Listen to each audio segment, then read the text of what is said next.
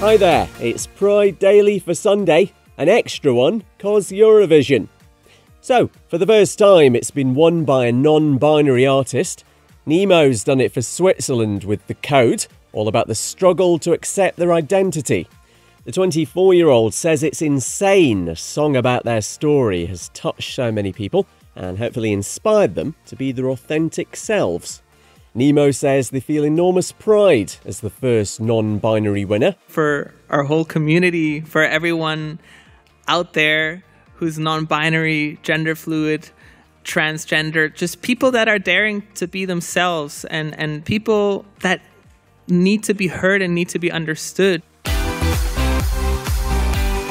Nemo's song got 591 points at the contest in Sweden. They performed it in a pink skirt and a fluffy pink top. Actually broke their trophy while celebrating the victory, but a replacement's been found. Worry not.